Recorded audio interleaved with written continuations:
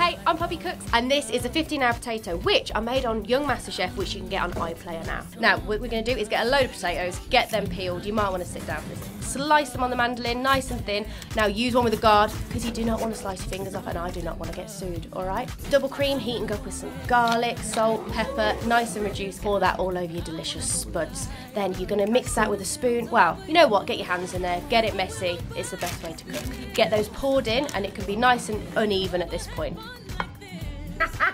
I'm covered.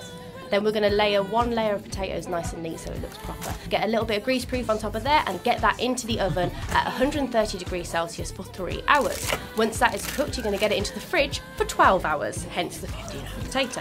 And then you're going to deep fry it at 180 degrees Celsius until it is absolutely perfect, golden, crispy. Please just look at how delicious that is. If your mouth isn't watering, there might be something wrong with you.